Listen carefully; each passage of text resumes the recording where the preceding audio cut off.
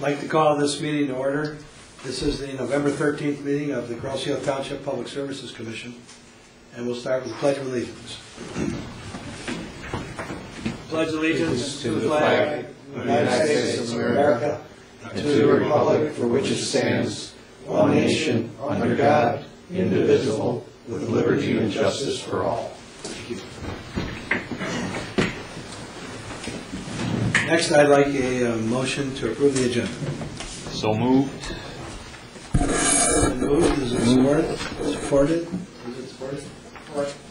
We approve the agenda. Are there any additions, deletions? If not, all in favor indicate by saying aye. Aye. The agenda is approved. Before we start the meeting tonight, I'd like to introduce the newest member of our commission, who's not new to the township, Les Schmidtke. Les is on the end. Hi, Les. Welcome.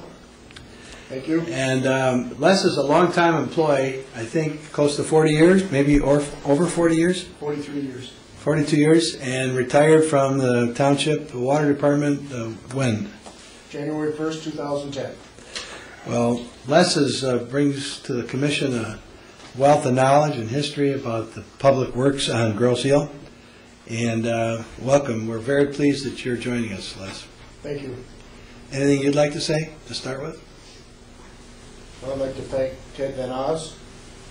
But he's the one that got a hold of my ear, and John Rowley, both of them bent my ear to come aboard. Well, very good. We're glad that you're here, and it's very timely that you start tonight, because on the agenda tonight, we're going to have a report from our engineers regarding our master water plan and what I would call a reliability study. It's an update of our water system. We're going to get a report on that tonight, so it's very timely, Les, that you've joined us this evening. And in the audience tonight, and I'll introduce our engineers, but we have a number of staff people. Our township manager, Dale Realm, is here. John Kime from our water department is here, and Joel Keefe from our wastewater treatment plant, in addition to Kevin Cook and Sohail Sabak from Rains Engineering. John? And then with respect to Rains Engineering and Ohio and the people there, Charlie Rains recently passed away approximately a week and a half or so ago. And I came to know Charlie Rains over the years when I was on the township board as a treasurer. And we did a lot of things. Ohio, I think, was brand new on deck at that time. And there were many things that were done with Charlie's aid and assistance. Things I think about are the public safety building, that's the police and fire building, the bike path, and maybe Les Schmidtke would have a little something that he remembers that would be interesting with respect to Charlie Rains. He was a good guy, and it's sorry to see him pass away.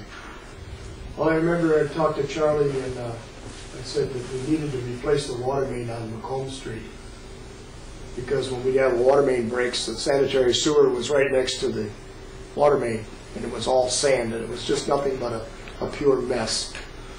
And when we had a main break on Macomb Street, we'd be putting people out of business and out of work. So Charlie and I, he says, well, where do you think we can put it? So I grabbed a paper towel out of my truck, put it on the hood of the truck, and I says, here. And I drew it down the south side of the road underneath the sidewalk. And I says, that's where they need to put it, so it's away from that sanitary sewer. Charlie said, give me that. And that's how he took that back to the office, and that's how that water main got done on Macomb Street. Well, very good. Is that still in the archives, Les? I have to ask Sohail if he's still got it. And what I find interesting, Sohail was a young man then, eh? Yeah, he was. Well, Kevin certainly still is. So there you go. Anyway, welcome to everybody that's in the meeting room tonight. And Les, thanks for your comments. Next is, we have minutes of two meetings. And so first is the September 11th meeting. I hope everybody's had a chance to read the minutes, and I look forward for a motion to approve. So moved. Support. Moved and supported that the minutes of our September 11th meeting be approved as distributed. Any comments? Hearing none, all in favor indicate by saying aye. Aye. Opposed? The minutes are approved. We have minutes of our October 9th meeting. You've had a chance to look at those. Entertain a motion to approve. So move. Approve or support? Moved, supported that the October 9th minutes be approved as distributed. Any comments? If not, all in favor indicate by saying aye. Aye. Opposed? Minutes are approved. We have approval of bills, vouchers found on page 13 through 19 of your packet. I looked the bills over. I didn't see anything out of order or any questions. If there are any, we'd like any questions, we should first have a motion to approve. So moved. Support? Support. Support. Moved and supported that the vouchers found on pages 13 through 19 in our packet be approved as distributed. Any questions? Yeah, Mr. Chairman, I have a quick question, just so I better understand what all these things mean. On page 15, they're not big amounts, but what caught my eye was that it seems they're the same department and the same amount, and it's an odd number, like at the bottom for island service. You have Department 590 on the same day having two charges of $25.17. There's probably two bills put together. Double bills, two invoices, and that's how they probably split it up. Okay. Water and sewer. Well, but isn't, am I reading this wrong? They're both for Department 590, and the ones below them are both for 591, and they're the same amounts. Correct. So, Probably for two vehicles, and it was the same amount for each vehicle. Yeah. They just did it individually like that. Two different invoices. okay, all right. And the Thank you. spread on them generally is divided up like 70-30. 70% water, 30% Okay. sewer. Okay, good question. Are there any other questions? Hearing none, and, all in favor indicate by saying aye. Aye. Opposed? The vouchers are approved. Also on pages 20 through 24 of our packet, we have a review of statements of revenue and expenses. This is just the treasurer's report to date of the water, sewer, and refuse funds. Expenditures to date should all be at a little over 50%. We're halfway through the fiscal year. They all look appropriate to me. Any questions? And on this, we'll just receive and file unless there are any questions. Mr. Chairman, again, just Okay. a quick question. On the first page, page 20, you have expenses that are 243% of budget, and it's just the generic expenses. Actually, it's a revenue, What's your line item? isn't it? Which line are you in? On page 20. Page 20, expenditures. A revenue. Right under total revenues, you have expenditures. Go down near the bottom, about the fourth one up. It says expenses, Yeah. and it's 243%. Oh, I see. You'd have to pull it out. I'd have to Well, pull it's that because it one out was and see what it is. $1,000, right? And it, Yeah, budgeting for 1,000. 1,000. Yeah, I just wondered what it was. Yeah, I'll have to pull it out and take a Okay, look at it for you. thank you.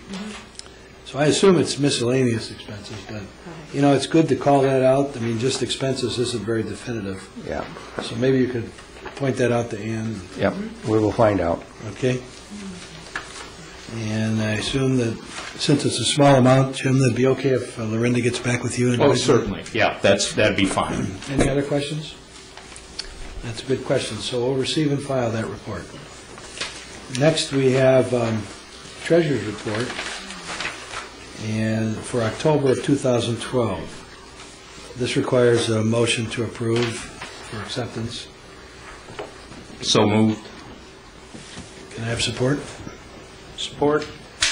Move support of the Treasurer's Report for October for our public service DPS funds, basically water, sewer, refuse, so forth, roads, be approved as distributed.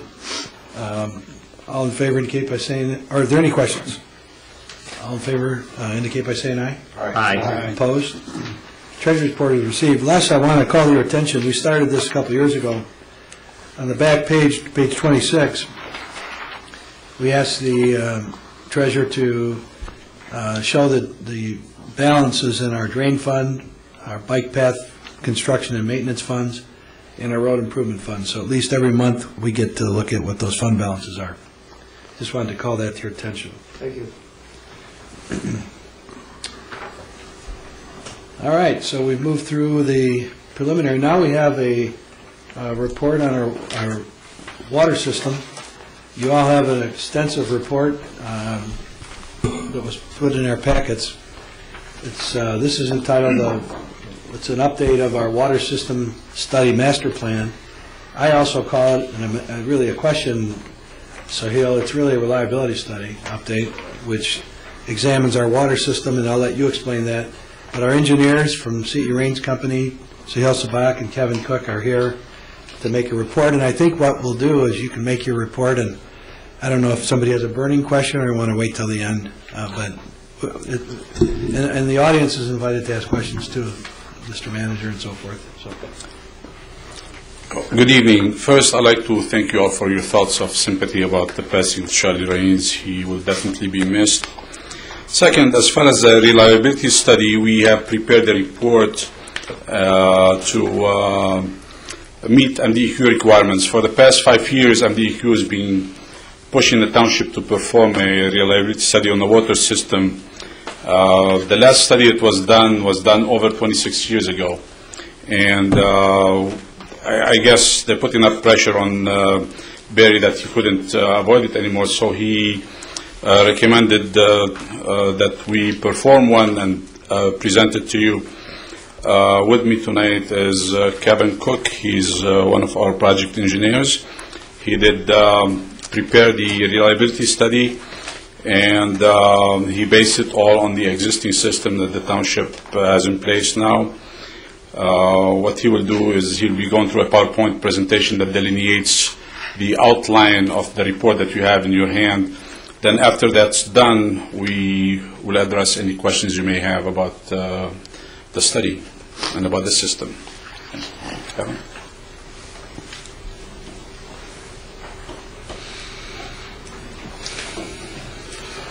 Good evening. Put this back on. Okay, the report that I submitted for review was based on MDEQ requirements.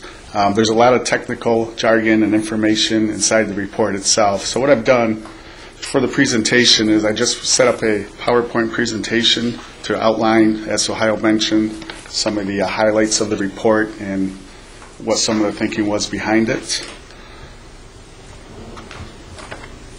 Okay, the scope of the report was broken down into 6 parts: introduction, development of model, water distribution system evaluation, system improvement recommendations, improvement costs, a summary, and then we'll be taking questions at the end. The water system study master plan involves the following steps. First of all, we had to develop Girl Seal's existing water distribution system as a model network, which includes the layout of the pipes, sizes, material pipe, age of pipe, elevation, age, and basically we take the system water map, overlay it on AutoCAD, and add WaterCAD to it. It actually model the flows, pressures within the report itself. The second thing we had to do was establish the water supply demands for the model. This was used using Detroit Water's records for each daily demands, yearly demands, hourly demands, and that was averaged over a 4-year period. The initial report was completed in 2010. The model was used based on those averages itself. We did, for this report, update it to include the last 2 years of flow. It did change the average a little bit, but not enough to affect the overall development of the report itself.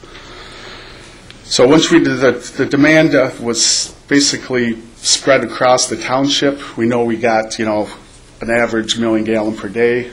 So it was used based on population density and use. Certain areas where there's higher concentrations of homes, more demand was used there.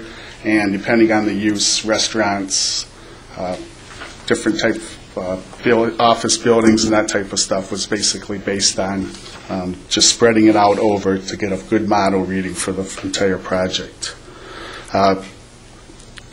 Field hydrant flow tests were collected for calibration of the model network. Basically, the model will spit out a series of pressures and flows, and then what we did is we took field hydrant measurements and compared those to what the model was predicting and saying was happening. So based on the field conditions, the model was calibrated. A lot of it has to do with the age of the pipe, the C factors involved. So basically you take the field data and just try to blend it and work the computer model down to even out to match field conditions. And then the recommended system improvements were based on the fire flow requirements from the MDEQ.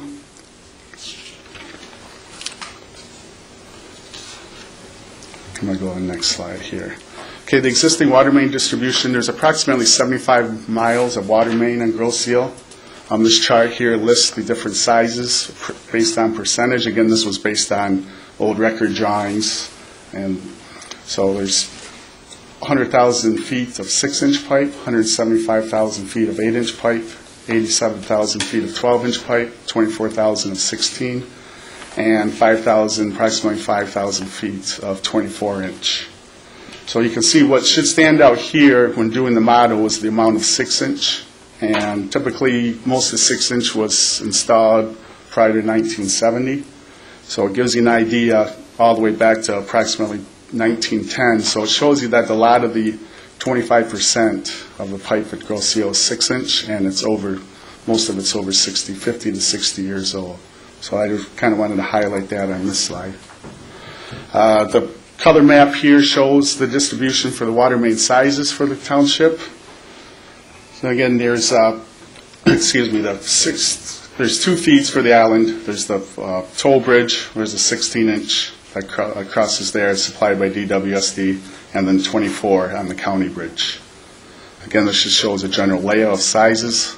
And again, the yellow, as you see here, this is the other side of the island, indicates the 6-inch pipe, which then again it's aged, and some of the problems they've been having in the township has to do with a lot of the 6-inch that's been installed many years ago. The model simulations were evaluated using the existing distribution network under the following demand conditions: average day, maximum hour conditions. The flows were taken from DWSD records. So basically over those 4 years, the average maximum and maximum hourly conditions were used and averaged for the report itself. The charts that I show here, you can see average daily flow from 2005 to 2011 was 1.34 million gallons per day. The maximum daily flows on average was up to 2.5 million gallons per day, and the maximum hourly flow is on average 4 million gallons per day, averaged out from hourly to daily. So it really shows you just basically a lot of the maximum hourly especially was done summer months in the morning where the demand is highest. Same with the max day flows on the average. So this kind of just gives a general idea over the years. And it stayed pretty consistent. 2000 for average daily flow, we're looking at 1.45 million gallons a day. And the lowest on that end would be 1.17 in 2011. A lot of that has to do also with having 2012 will probably be a little higher once that data comes in, because a lot of it has to do with the heat of summer, the dryness, and watering the lawns and that type of stuff for the peak demands. And again, there's a lot more detail based on where some of these factors come into in the report, but I just want to kind of highlight the charts itself. Okay, hydrogen flow tests were performed at 19 locations based on critical pressure zones. The field hydrogen pressures were compared to the computer model pressures. The computer model was then calibrated to match the field measurements. I touched on this a little bit earlier, that basically you got to have some real world data to compare with the model, and just the model to come up and meet those field measurements that you take in the field. The modeling approach for the distribution system evaluation was to maintain a minimum fire flow rates of 1,200 gallons per minute at a minimum pressure of 20 psi in the system for maximum daily flow conditions. And then the other DEQ requirement was to maintain a minimum pressure of 50 psi during maximum daily demand periods. The 50 psi is based on, that's just kind of a standard for what you need to, number one, to have good pressure in the system as far as keeping people happy in the township. If you have lower pressure than that, you're going to, especially with some of the old plumbing, you can have some problems, low water pressure. So basically that's, more for residents and having adequate pressure to do what you need to do as far as washing and watering of yards. The 1,200 gallons per minute draw at 20 psi in the system, that is what the DEQ, basically just the report for recommendations for improvement is based on that. So when you have a fire, you're pulling out a minimum of 1,200 gallons per minute, and you got to be able to keep that pressure up when you're drawing. If you're drawing and your pressure reduces less than 20 psi, number one, you're affecting your ability to fight fires, and number two, that really you're going to strain the system as far as people being able to use water in other areas of the township. And again, like I said, there's a lot more detailed data, hydrant locations in the township when they were taken compared to the field. Okay, the fire flow evaluation, again, this is, I repeated this a couple of times because this is what the improvements are based on. The MDQ requirement for minimum hydrant flow is 1,200 gallons per minute, again with the 20 psi. The model that we have calculates and shows locations that require improvements to meet the standard. So basically when the model was run and we simulate a fire flow situation where you're pulling fire, that you need the 1,200 gallons per minute minimum of 20 psi, and that the program itself will show you areas of the island that don't meet that. So if you're pulling 1,200 gallons per minute and you're not getting the pressure, so the model will actually tell you these areas. Now sometimes the field data, again, when the model data will differ a little bit, especially for the gallons per minute requirement, 1,200 gallons per minute, but a lot of it has to do with the age of the material, 6-inch, there's debris, sedimentation and different things within the fire lines themselves, the water mains. So maintenance, if you fix that main a lot, there's a lot of repairs on the main, and the age itself, where there'll actually be a buildup inside the pipes, will really affect that itself. So what the model tries to do is, okay, here's a simulation. We're pulling 1,200 gallons per minute. Where can't we meet the 20 psi and the 1,200 gallons per minute? And that's what the reliability report, that's what the MDQ was looking at. They want to know, okay, where's the trouble spots and what are you going to do to fix them? So I'm going to go into the next chart. And this area, this map here will show the areas, the nodes, the circles in there. This is what the model predicts as far as fire flow. The reds that you see are areas that have less than 1,200 gallons per minute that will provide. The cyan color, light blue, is 1,200 gallons, between 1,200 and 15 gallons per minute. The green is 1,500 to 2,500, and the blues are 2,500 GPM or greater. So looking at this, you can see certain areas. Now, some of the areas, I can tell you, like on the north end of the island, there's a lot of 6-inch main they're connecting. You can see, I wanted to show the actual 6-inch mains there. A lot of the red dots where there's not adequate fire protection will show up on the areas where there's a lot of 6-inch main and a lot of older main itself. So then again, so these are the areas, wherever you see the red dot node, these are where the model is telling us that we don't have adequate fire protection itself. And again, on the other end of the island, on the south end of the island, around South Point, there's a lot of areas with the red where it doesn't meet fire flow. There's, it's fed off of 112 coming off South Point, and it basically loops through a bunch of dead ends. There's no other connection there with a lot of 6-inch, so there's a lot of red areas in that area. And then there's some other scattered areas throughout the island that, due to the 6-inch mains and elevations, sometimes you'll see some of the elevations, the points in the middle of the island, there's some red spots because the middle of the island's higher, you're going to have a little bit less pressure itself. Okay, although most of the system performs within the criteria for average day demands and maximum daily demands, there are areas that need upsizing to meet the 1,200 gallon per minute fire flows. There are other areas that need to be looped to eliminate dead ends and improve fire flow. And now this is going to bring up to the map itself where the model was saying we need to do system upgrades, pipe sizing upgrades to meet the 1,200 gallon per minute flows with 20 PSI. The south end of the island, along Park Lane, along Bridge and Meridian, there's some,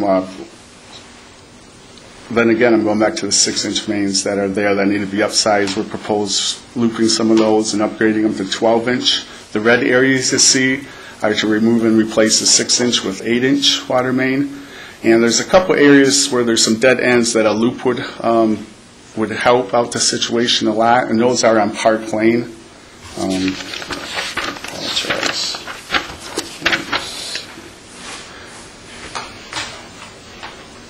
In the area of Wood, O'Donnell, and Woodcrest, there was some, for some reason back in the day when they were put in, there's been a lot of new development in that area back in the 70s, so there's some dead ends there, so there'll be 2 connection points, and there's approximately,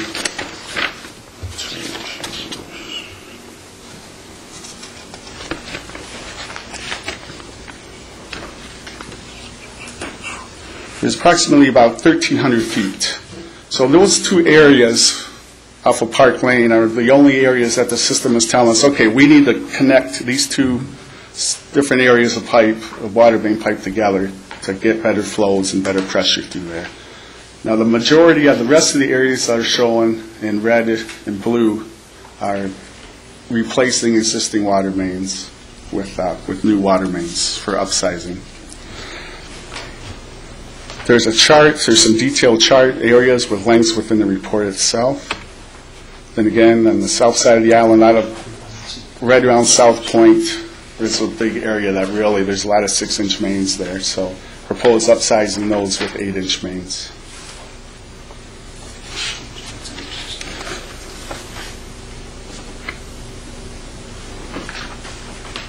Okay, before I go into cost, maybe give a second for any questions regarding, I know I've gone through this some a little bit fast, but just want to see if you guys have any general questions at this point regarding size. Since I'm the chair, I'll take the prerogative here. I spent quite a bit of time studying this, and I have some questions. Okay. First of all, since with the state requirements every 5 years, shouldn't this be labeled reliability study? I mean, are you going to submit it as a master plan or reliability study? That was one of the comments we had from the DEQ, actually. When we got some initial comments from them, the reliability master plan, she kept calling it the master plan and water study. So they prefer to call it the master plan? Yes. All right, I've heard it both ways. Yeah. And I think that somehow in the letter transmittal or whatever, it's clear what you did is a reliability study, not just a master plan. Yeah. And somehow you ought to make sure you cover both bases on it. Okay. On the flow data, I guess I got to back up. The question I have on that, when you talked earlier about the flow data, you had the maximum hour and maximum day flow. Did we get that data off of a SCADA system that we operate, or was it from DWSD? It was from DWSD, using their WAMR. So we don't have that SCADA capability, or do we now with this connection we have with them? We have that capability. But right now, we have that capability to check the SCADA system on our own, but the official data comes from DWSD. What maximum day, maximum hour, that information comes from them. And does everybody... We can verify that with our system, right, but they furnish the data.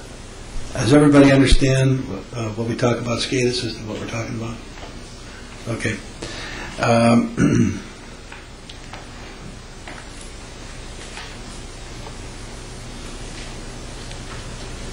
I looked at the map, which is on page, let's see, the maps that show the 50 PSI problems, the areas where they fall below 50 PSI. One of the areas that's pretty clear is on Meridian near, and I don't have a page number for that. Is it page 35 and 36?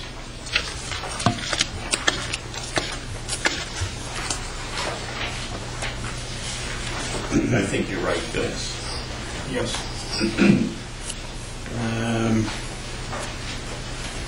No, that's...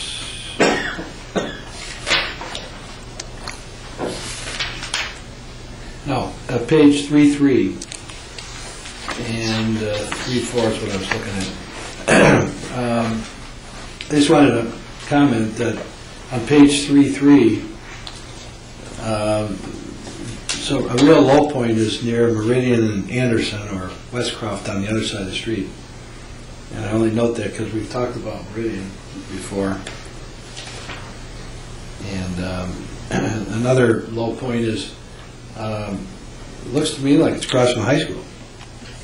On the page 3.4, be across from the high school on Grays. And that ought to be a concern, right? It is across from high school, isn't it, Barry? That's Along Park Lane and then on Grays. Park Lane? Grays Drive and Lions. Yeah, that's right across from high school. Yeah. So that's a low point, although from your map, it looks like that's an 8-inch main there in front of the high school. Yes, it is. So, anyway, I just wanted to highlight that. And my final question goes to page 4.3, which is the map after you list all the projects you need to undertake. And this is to the commission. If you look at, study this map on page 4.3, tell me when everybody's there. What I got out of this report is, over the last few years, when staff, Barry, basically brought forward capital improvement plan for water, Barry, we've certainly talked about the need to replace the line on East River Road, and the line on East River shows as needing being replaced. On West River Road, from about, is that Church? Yeah, Church. To the south, and that shows up as needing to be replaced. I know we've talked about Church before. I was curious because it's only, you're replacing a 6-inch line between West River and Thoroughfare, but we've talked about repaving someday soon, hopefully, Church Road all the way to East River, and the need for replacement of the water main, I guess just because of the size, isn't that great, but it's probably an old water main. It's not shown, though, as critical. It's not on your list, but it should be probably on ours, because we're going to talk about Church Road next year for eventual something happening to it. And I wouldn't want to pave, I don't know if the Church Road line, maybe Les knows, is that under the pavement or is it alongside of it? Alongside of it. So it's not, wouldn't be affected if we paved over? Well, it's right at the ditch line on Church Road, and then on the other side of the Thoroughfare Canal, it's underneath the sidewalk. Okay. It's newer main up until just past Canterbury, and then that is old main, is 8-inch up until Park Lane, and then it drops down to a 6-inch to East River Road. All right. Well, you're going to be, now that you're on the commission, you're going to be involved in, as we plot what we might do for improvements on Church, so this is great. My final comment is, this past year, we focused a lot of discussion about Meridian, replacing the water line on Meridian for like 3-4 miles of Meridian, and it doesn't show up on your report as needing to be done. We've had a lot of water main breaks, so I guess the question I throw back for consideration is, do we get a bang for our buck in terms of increasing pressure and reliability by doing the line on Meridian, since it doesn't show up there, versus East River? That's something I'm throwing out there. One of the things that what this chart depicts is the recommended water main improvements based on a minimum of 1,200 GPM per minute. So it doesn't necessarily mean condition of pipe. It means an area which you cannot hit 1,200 GPM. So there could be other areas in here that need to be replaced. But based on this data, we can get 1,200 GPM in the areas that are specified. I'm not necessarily understood your answer, but you understand my question. Yes, I do. Yeah, the report itself for the recommended improvements, again, based on fire flow here, I can't As far as the DEQ is concerned, we know that there's certain pipe in the ground in Grow Seal that's old. They've had a lot more problems with breaks and maintenance problems than what are shown on here.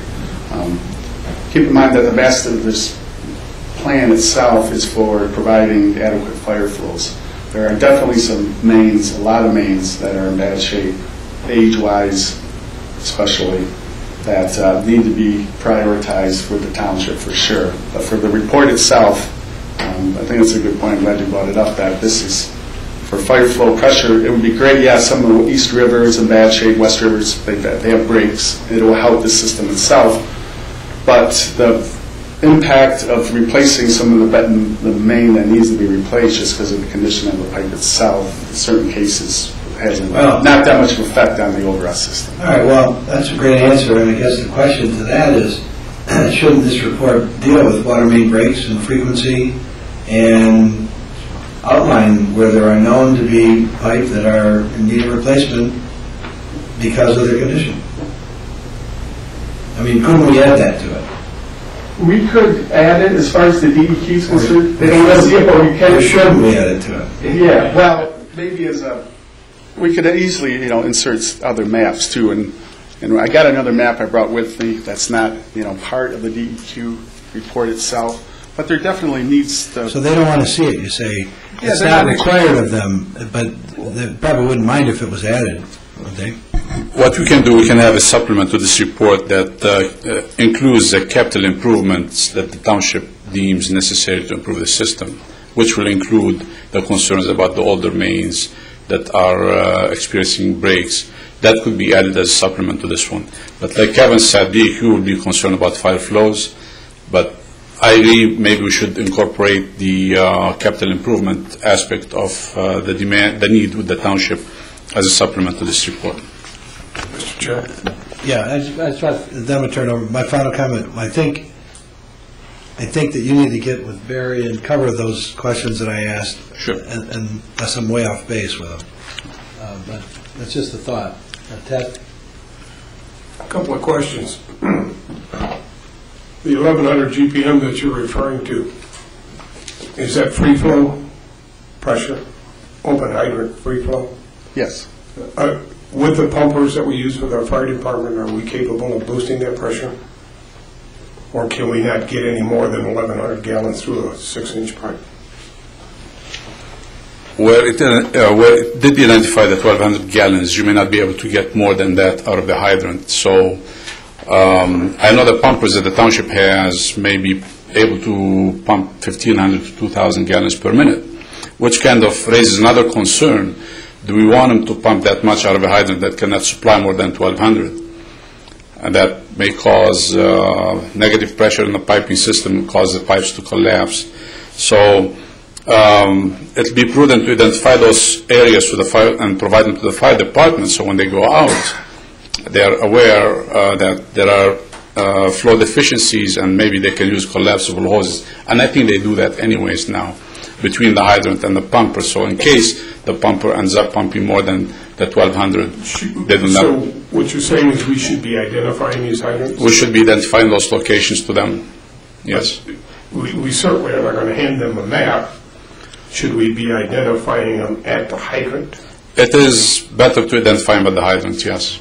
This way they'll know when they get to it. There'll be a tag on the hydrant that says this hydrant is capable or of providing that much. Or a stencil or something saying, rating it 1 through 5 or whatever. That's correct. Some communities color code. My second question. Our data that we get from our SCADA system on our flow to the island, are we able to measure pressure and flow volume or just volume? We, coming to the island here, we're supplied most times pressure to our master meters that come from the city of Detroit on the other side. I'm getting to it. Around 70 pounds PSI. When it comes to the island, after it comes through the meter, we run it through a PRV, a pressure reducing valve, that gets it down to about 50 pounds in our system. And that's about what we carry over here most times. I'm going to repeat my question. do we have a way of metering the pressure that we actually have on the island? Yes, at the north end, in the meter, in the pump house. There's a device there that records the pressure. The pressure? Yes. Okay. That's only downstream of the meter. Downstream of the PRV valve. Mr. Vanos, if you're looking at pressures throughout the system, you may have to conduct pressure measurements at various locations, static measurements at hydrants at different locations of the island. And we do that. Periodically, we have a list where we go around and we take pressures in our system. Well, I guess where I'm going with this, there's all kinds of conjecture and theory as to what causes water main breaks, age of pipe, ground faults. I even heard barometric pressure has something to do with it, which I don't know that I believe that or not, but I think in reality, through most systems, a 10 or 15 pound spike in water pressure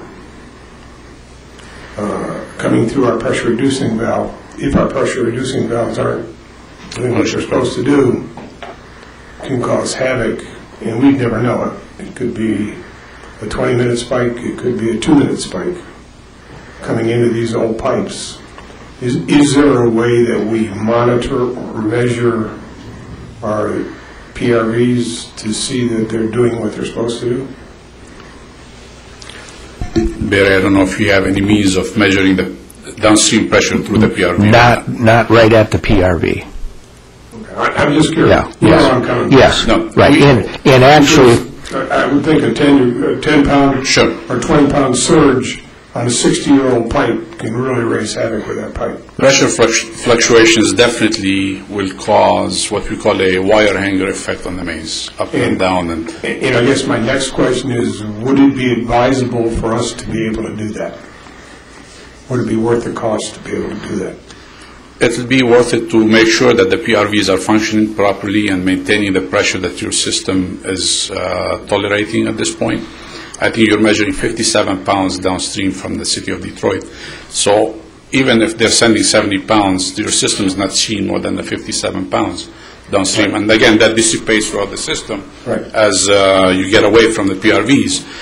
As long as you don't have this fluctuation up and down, even if you go from 57 to 47, that's 10 pounds drop, that create the same water hanger effect on the system. And I guess my concern is we're relying on a supplied water system from something less than a perfect system, being the city of Detroit and their ability to control their delivery system.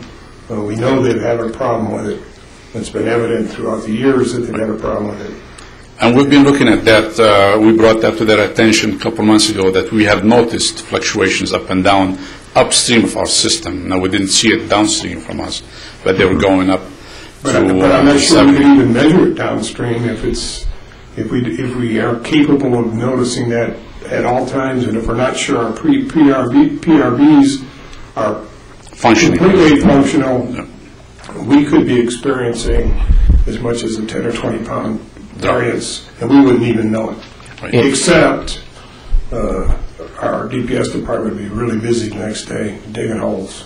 Yeah, and we do experience that at the north end with the pressure device we have in the pump house. We can see fluctuations in pressure. Even though we have our PRV up there, it does make a difference from time to time. So that PRV up there is, Les can tell you how old it is. It's older than Les. Well, it just seems to me that should be a huge consideration on our part. If we're going to invest money, that would be a big return on our investment if we can protect ourselves from water main breaks, because they're really expensive to fix and they're time consuming. So if I understand this right, Mr. Vanos, you're looking at means of measuring the pressures downstream of PRVs. And ensuring that our PRVs are correct. Right. And do what they're supposed to do. Right. And taking a look and see whether the cost analysis, I mean, if we're going to spend $200,000 to fix our PRVs, maybe we ought to fix water mains. But if we can fix our water PRVs for a reasonable price, which I think we can, or ensure that they're accurate for a reasonable price, then we should be devoting our resources to that going forward. Sure. That was just a thought that entered as we went through this thing. Barry and I have had this discussion before. So basically, we cannot increase for fire protection. If we had a 6-inch main, the most we're going to get out of that 6-inch main is 1,100 or less GPM. If that. Sometimes the 6-inch main that we have in the ground now may have 4-inch cross-section on the inside after the build-up. That's Regardless of what we have available to pump. And, And the standard for fire protection is set by the state or the federal government? the state does not recognize 6 inches as mains anymore, so they like to see all the 6 inches taken out and replaced with 8-inch mains. Okay, cool. Secondly, I noticed on your review chart that on Elba Island, for example, we went up with new 12-inch main. When it got down to just about the end of it, it dropped back down to 6. Was there a reason we didn't replace the, that would have seen that that project should have gone 12 all the way to the end? I think that the main stopped at the gate, and the rest of the area is private roads, and for some reason, I don't recall why the township decided to stop right there at the gate. Yeah, you would have been here. No, he wasn't there. Before your time. Les, do you have any feedback on that? That was private in there, and that's why they stopped. Les, I don't think your mic's working. Push your button up there with the mute button. That was private property past the gate, and that's why they stopped there with the 12-inch, because the people down there didn't want us to come in there and tear it up. Okay, cool. I noticed that. It was just a curiosity. And what was my other question? I guess that's it.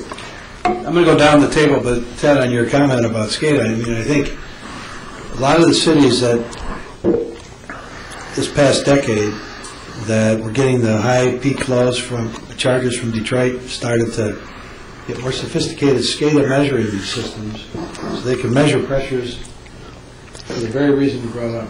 And so I guess, I don't know, I'm not a SCADA expert by any means, but if there's some data measuring that we should be doing, I don't think you should hesitate to bring it to us so we can better monitor our system. Right. I don't think the monitoring, from what I gathered from what was said here, the question is our PRVs working properly? Yeah. We haven't ascertained that yet. So I mean, and as soon as we do that, if we can reduce our water main breaks by 50%, 10%, I think it'll pay for any work we're going to do on it. And I think we just need to focus our funds where they're going to do us most good. Yeah, we know as far as the pressure fluctuations, we do get a little bit from the north end. The PRV that we have at the south end here at the county bridge is right in the meter pit itself, and that would be easy to put a probe in to test the pressure on our side of the PRV pretty readily. The one on the north end is in a separate pit, and that one's going to have to be dug up and probably overhauled. It hasn't been touched in, I don't know, Les, has it ever been worked on? Not that I know of, Barry. Yeah, that PRV up at the other end is, I don't think it's ever been touched. And I do think we experience a little bit of a spike there once in a while, and John watches that pump house pretty closely as far as the pressure spikes, and we will experience a little bit of a pressure spike, but nothing like Detroit's pushing. I mean, Detroit's pressure, and so Ohio, and I've been monitoring it now for this, and John, for the last few months. Over the summer, Detroit's pressure will go from 80 pounds down to 50 in 30 minutes, and then 30 minutes later go right back up. And we talked to Detroit about that because it wasn't affecting us because of our PRVs that much, but we were still concerned about why is the pressure in Detroit's system fluctuating so much. And we have not actually received an answer to that question. Okay. All right, next question, Wall. Do you have any questions? Nope. John. I had a couple of thoughts. Some of it dovetails in with some other things that have been said. But fire suppression is very important. Historically here on Grocia, we've been fortunate. There was a real bad fire right around Christmas time on Church Road maybe a year ago. And in the 80s, there was a nefarious situation that occurred near the Free Bridge, and it resulted in a fire. And someone may have been killed at that time, too. In between, there are not a lot of fires on Grocio. We're blessed with that factor. conscientious people, helpful neighbors, whatever it is. So I'm a little disappointed with government because it seems like the tail wags the dog sometimes, as opposed to paying attention to the more important things. With this in mind, if the state says to us, we need to replace all the 6-inch, that'd be just great, and you guys can pay for it, and say it costs $1 jillion. That's not a realistic number, so I'm not trying to frighten anybody. But then the bonds are sold, the taxpayers pay, the state's real happy, they don't live out here, they're not an individual, and it justifies their existence up there, but it really doesn't improve our conditions down here, where maybe we do need to focus on some new water mains in certain areas to cut down on the breaks or whatever it is. And that's a moving target. So if we looked at one place on the island and says, oh, we get a lot of breaks here, let's replace that, you know, as soon as you did that, you'd have some breaks in another area. But what I'm talking about is balance, because the state of Michigan, the economy is still in a recession. I think realistically people recognize that. There's been some hard times out here for some people on the island, including in some of these areas that I'm seeing have smaller mains. So it's always a question of balance, and it is with everything, not just this issue, it is with everything. But the upper-handed MDEQ position that they like to take has been very costly to us in the last 10 years. And I'm thinking about the sewer treatment plant. Yeah, sure. And that was $38 million. And the bonds were sold and the taxpayers are paying it.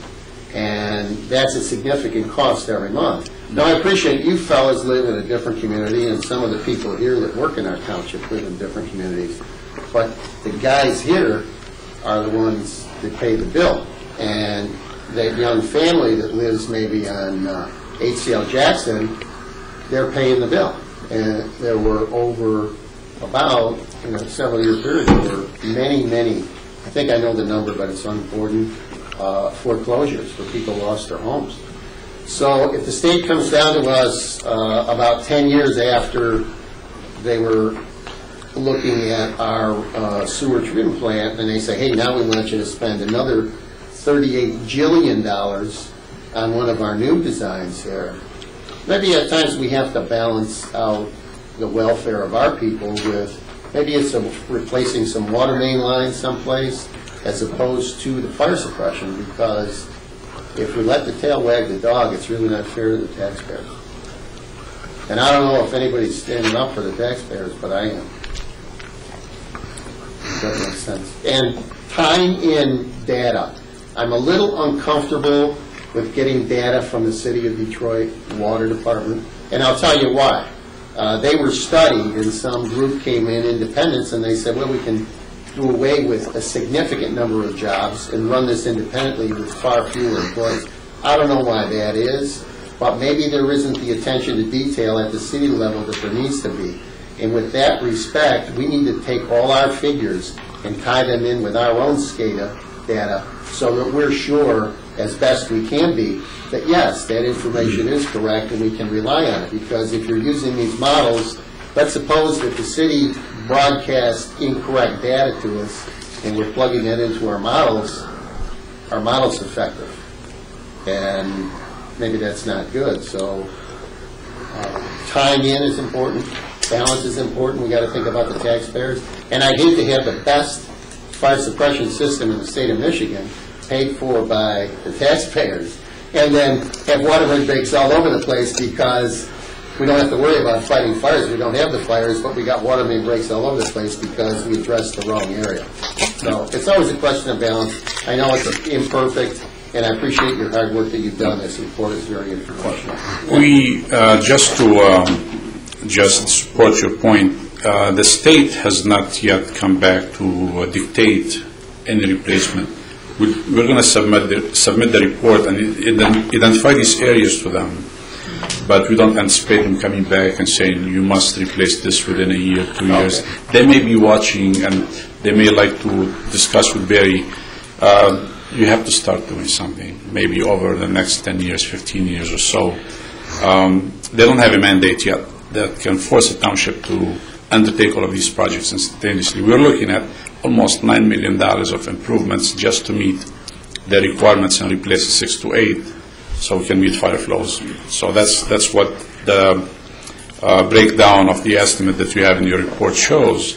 Now, that doesn't address yet what Bill, Mr. Kostick and Mr. Van Oss brought up as far as the other deficiencies in the system that are breaking and causing maintenance issues to the township. So that's above and beyond. Definitely you don't want to be in a situation where the state's going to have to come back to you and say, do this, you have to fight back, you have to push back, and everybody's doing the same thing. Especially that there are drinking water revolving funds available to communities that are way much with less average income than Grosse Ile. I have another client that has an average income almost a third of what the average income is on Grosse Ile, and they've been number 40 on the list for the past 4 years, asking for $3.6 million in funding, and they can't make it up the list. So the funds are not there. For sure, the EQ is not going to come back and push and force you to fund those projects unless they can support you somehow, at least at a lower bonding cost and so forth. But that's Mr. Chair. Yep. I just want to make a comment. Excuse me. I remember back in the 70s and 80s when we were required to evaluate our sewer system and start the upgrades, and we took basically the same approach you're taking. We just can't afford it. And by the early 2000s, they came out and mandated it, and we were so far behind the curve that we couldn't have caught up if we wanted to, i.e. a $40 to $50 million sewer project all at one time. I think we need to be really cautious going forward that we do address some of these problems when finances are available, and it needs to be an ongoing process.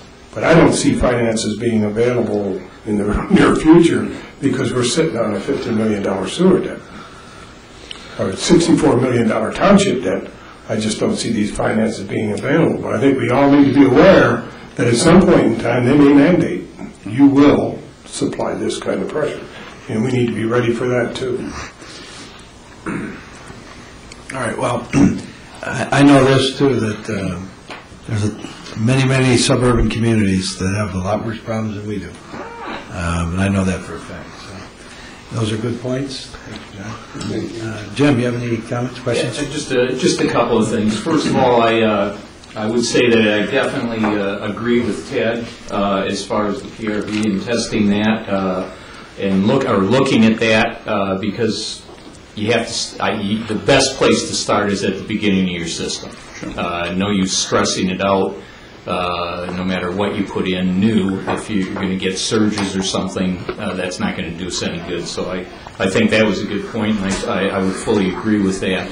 Also, what John talked about, dealing with government, and of course we're sitting here, we are government, but maybe we need to look at being a little more proactive with the state and talking to them more and getting to the people so that they understand what we're under before they mandate anything.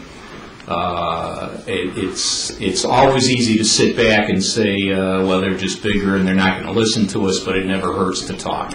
And then one last thing, just for my own education and maybe for the people watching this meeting, 6-inch main is no longer used. Is that correct? So anything we have 6-inch is just old. That is correct. They are used for fire suppression system on private supply, but they are not considered public mains. Yeah, but as far as what we would put in, pretty much it's going to be 8 or 12. Is that correct? 8 or larger, yes. Okay, because in our system, the 1624, the big mains coming in, and we pretty much deal with 12 or 8. Yes. Okay. Thank you. Okay, Phil? 2 quick questions. On page 22, when we're talking about the demographics, I just read that was the 1990 census and projection going forward. How comfortable are we with those numbers, or is there was any change of those numbers based on actual data? I believe the 2010 census actually was about 10,300 approximately. Yes. Okay. Yeah. Right. So I updated some of the flows, but the predictions were close enough where it didn't affect the report. But yes, it's actually gone down. So we're we're pretty comfortable with those numbers.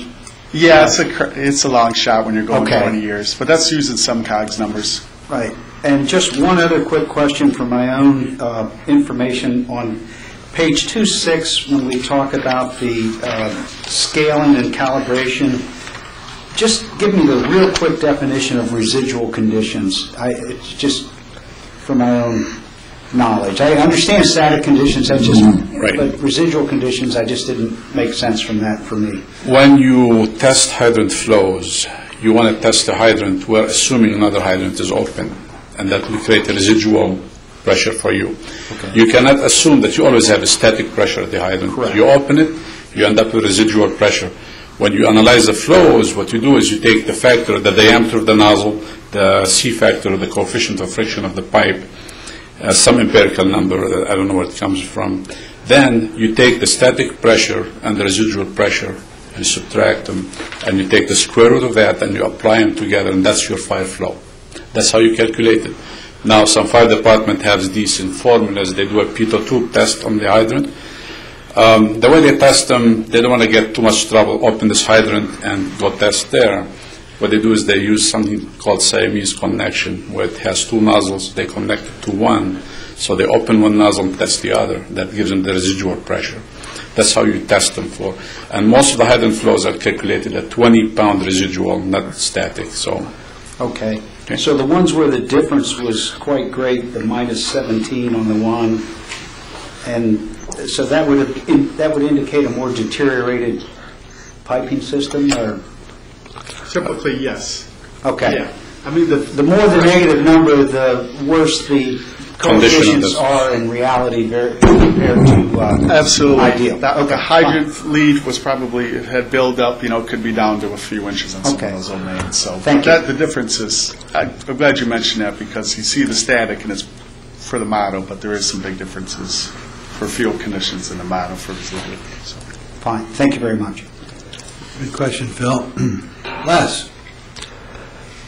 The PRV valves that are up at the north end of the island, I remember John and I pumped that pit out, and John went down there and looked at them. And my suggestion was, I don't know, quite a few years ago, that we build a building over the top of that pit, so we have easier access, because you're going into a confined space through a small manhole. And when we got down in that thing, it hadn't been touched in I don't know how long. I mean, I started here in 1965, and those PRV valves were put in then. So to have those there's two of them in there, if I'm right. Les, would you turn on your mic, please? How was that? I believe. No.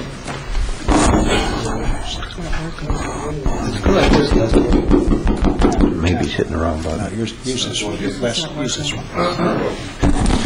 I believe that there's two PRV valves in that pit at the in Riverview. And John went down there and looked at them, and they're both in operation, because they come off the 16 and they're looped around. But to get into that pit, it's a confined space, and it needs to have a better access to it. And to be able to get into that thing and work, you need to have a building or a roof over it so you can go into it, like our meter house over in Trenton. I don't think it costs that much money to put that on there. Next question. So Les, I'm lost. Tell me where this meter pit is. It's on the west side of the Tolls Bridge, on the north side of Bridge Road. The meter pit for the water meter, Detroit is there, and then to the east of that, this pit was put in, and the two PRV valves are in there. So after I go through the toll booth, it's west of there. No, it's before you go through the toll booth. After the bridge, but before the toll Yes. booth. On the right-hand side. Is that in the vicinity of where we were petitioned to put a hydrant in? Yeah, close. Yes. Okay. So what kind of a building would you envision? Nothing fancy, just 4 walls and a roof. 4 walls, a roof, and a door. That would be about it, with stairs that go down into the pit instead of climbing on a ladder. Okay, so I guess I can't envision that, but maybe sometime you can show it to me. The pit is it's either poured concrete or block, I don't know what it is, but then it's got a slab over the top of it.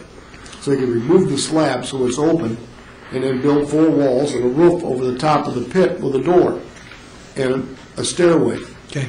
That's kind of like what, if nobody's been in the meter house over there in Trenton, that's what's over there. How deep is it, would you say? 10, 12 feet? No, it wasn't that deep. Not that deep?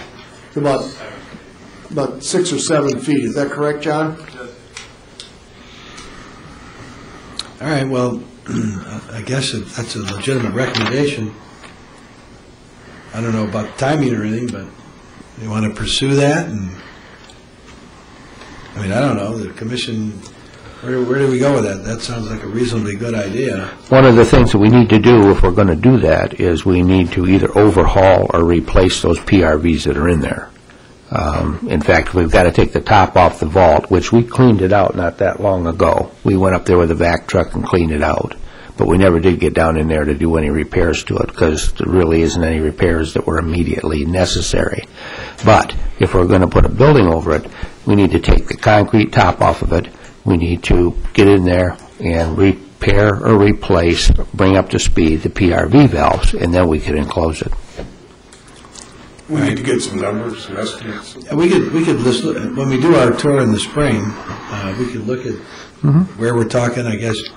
I assume we have our own easement there. I don't know how it interferes with the bridge, but, and then PRV valves themselves can be very expensive. Yes. I suppose. So, I don't know if we want to, it would sound logical to replace them before we put a building over it, but... Well, there is a company that comes out and maintain them, because when I was working, we had them out at the one in Trenton, and he calibrated it, checked it out and everything, he said it was working fine. We've had them out a couple times also. It's Clay Valves, the name of the company. They come out and they'll test them. And the one at the county bridge tested okay. The one at the north end, we couldn't get access to. Mr. Chairman, I keep hearing the words confined space. Is that a technical term, or is it just a description of a small place that is difficult to get into? If it's a confined space, there's more to it than it's a technical term, because it is a confined space. So there's an entry permit required? Yes. Okay. Just throwing it out there. All right, Les, anything else you want to raise on this? I don't want to make too many words. All right, well, I appreciate the work you did on this, and I hope our questions were helpful. I thought it was a good report. Are there any other questions on it? Barry, you have anything? Yeah, off the top of your head, Sohail, what is the cost of these PRV valves? It depends on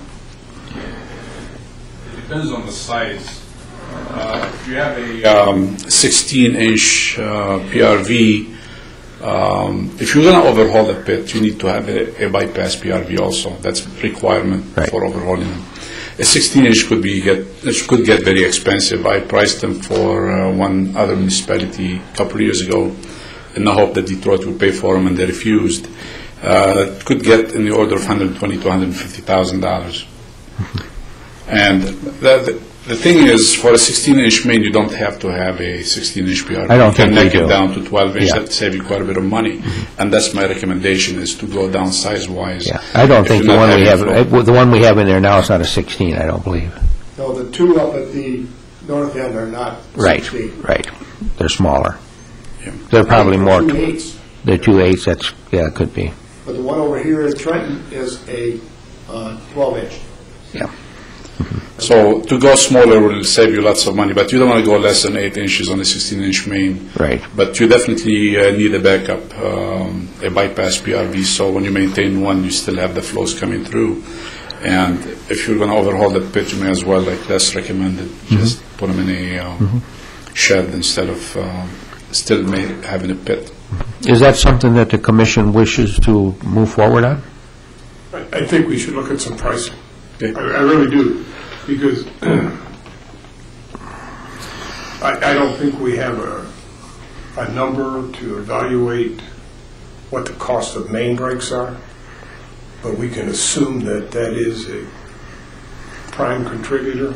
My big concern is that 16-inch main that runs underneath the water there is 60 years old.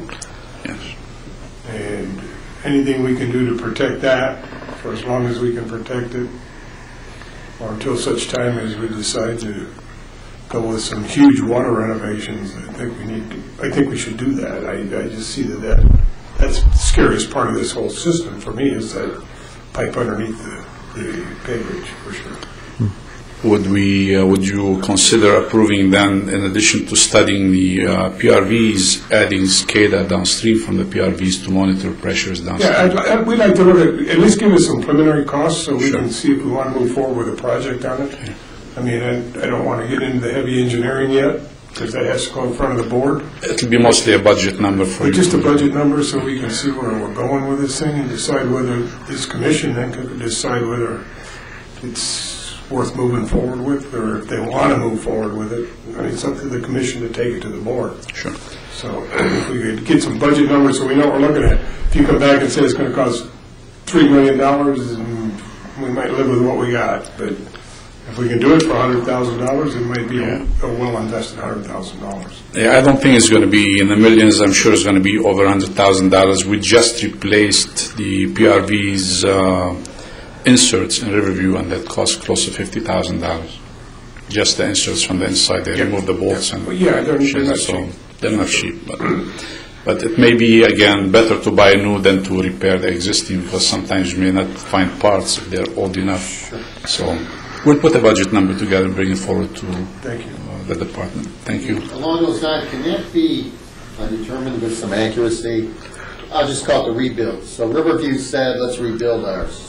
There's 2/8, I think that's what John was mentioning. So on a rebuild deal, I understand new is better. Sometimes it's, once again, it's a question of balance. On the rebuilds, if the parts are available, that's an alternative. Sure. We'll have that option and also. So all I need to do is get the model numbers and that kind of stuff, and then you can determine whether the parts are available. We'll present that option. The reason we rebuilt, because one of their meter pits is in the corner of Allen and Sibley. Accessibility-wise, they had no choice but to rebuild them, because, again, they couldn't have room, or the pit wasn't large enough to replace the existing. So, but again, we'll look at both options and present both options to you. Great. All right. Ted, I'm glad you brought up about the 16-inch underneath the pay bridge. This came up a couple of years ago, last year, when we talked about the fire hydrant over by the toll booth. And I have a question. The pipe is laid on the bottom of the river? It's in a trench. It's in a trench. Is it encased in a steel? No, but there is cement over some of it, and they'll hold it in a river. Because when the freighter hit the bridge back in '92, there was a diver down, and I was up on the bridge talking to the diver as he was going along, and then all of a sudden he stepped off in this trench, and he said, "Oh wow, what's that?" And I said, "That's the water main trench." And he could see where the freighter went right over the top of the trench and went into the mud on the other side of the trench. So it's buried, and it's deep that they didn't have to lower that when they lowered the 8-inch main on the south side, when McLeod made the big turnaround. So it's down there, and it's in a deep trench. So it's covered encased in concrete? Not all of it. Certain sections of it are certain. Just to keep it from floating down? Yeah, to keep it. If you ever had a leak in that, you're Well, we've checked that numerous times, and shut the valve off on the island side, and went over and checked to make sure nothing was, the meters weren't moving or anything. But that's okay. We recent years. We've done it since I've been here. Who said that? We did. We've done it since I've been here. All right. We shut had them a both off. situation on the 16-inch a few years ago. The DEQ was authorizing hydro excavation or hydro dredging in the vicinity of the BASF sheet piling to clean up some contaminated soil, and we ended up having to stop them because they were getting close to the water main with that activity. So they called us on it, and actually they were threatening in their tone, but we stood our grounds and made them move away from it just to make sure that they don't touch it, because they could easily remove the backfill off of it. Should have asked for a $60 million bond and tell them to go ahead. We tried them. Yep. All right, well, if there are no other questions, any from the audience? Mr. Manager, you're here. Yes, sir. Do you have any questions? John? Yes, sir, thank you. All right, well, thank you very much for Thank you. the good report. Thank you. One comment I have, next time you all go down to Barry's office, outside his door, he's got a couple of water mains. One is, I think it's a 6 or 8 inch, but it's all calcified, so it's a good sample to show you how the capacity with mineral buildup is reduced. And then he's got another one that has a hole the size of a golf ball. Maybe it was my golf ball that went into door fence. But at any rate, what I thought, and this gets to Lorinda, maybe he's got enough help with Barry, John, now Les, is outside the door to the DPS, there's a little cubby hole, and I thought we should get a table and set up a display with some signs, so that when the public comes in the building, I mean, I'd like to put it in the lobby, but I don't know that the manager would allow that, but make a real nice display of some of this water main with appropriately worded little signs that would go on that would say, this is a 60-year-old or 50-year-old water main, and it shows how the mineral buildup affects the water main capacity. And just have it as an information item. Now you'd have to add to that this mineral buildup doesn't cause any health problems in drinking water, because people go hysterical on that. But I think it's, we need to do things like that to show what we're up against with some of these things. So it's just an idea. The other thing I want to mention is looking at our schedule, our next meeting is December. And I know we always get this rush at the beginning of the year about budget, that we got to review the budget. And I asked Barry to bring to us at our December meeting his capital improvement, so we can have a capital discussion, because it may take a couple of discussions. And so that's going to be on the agenda for the next meeting, and that'll include our water system, whatever we're going to talk about for next year, this whole question about Meridian, East River, whatever. And this is timely for that debate and discussion, where we're going to get the most bang for our buck, and then roads, of course, and wastewater plant. So that'll be on our agenda for the next meeting. So this is timely, so thank you. I guess, we done with water at this point? Yep. So you're going to submit the report to the state? Yes. That's the next step. Does this report go to the township board or just to us? I think we should probably make a presentation to the board, but obviously not December, probably sometime in January. All right. Thank you very much. Everybody's welcome to stay if you wish. Next item on our agenda, Barry. There's several manager report items. Don't fall down the stairs, guys. Electronic recycling event. Yes, we have on November the 17th, there's a electronics recycling event taking place at the Flat Rock Community Center at 28,341 Evergreen. Anyone in the area that has any electronics that they wish to dispose of, they can do so free of charge on that day between the hours of 9 a.m. and 1 p.m. So anybody that has any electronic equipment that they'd like to dispose of, they can swing over there. There's people that are going to be on site to help you take it out of your car, put it in the dumpsters, whatever. That's about the closest one we have around here in the near future. So if you've got anything, take it over there.